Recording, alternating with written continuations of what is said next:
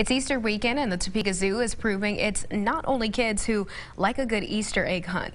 The zoo is having an animal Easter egg hunt tomorrow. Some of your favorite animals like giraffes, elephants, and tigers will be taking part. Zookeepers will hide papier-mâché Easter eggs in the animal's habitat, and each egg holds a special treat. For animals like the orangutans who are herbivores, we'll put apples and carrots and bananas and, sorts of yummy produce. For the carnivores, maybe we'll put meat in it or we'll put bones in it. All sounds good to me. Well, each animals will have their own Easter egg hunt throughout the day tomorrow. We posted a schedule so you know when to visit your favorite animal over on fox43topeka.com.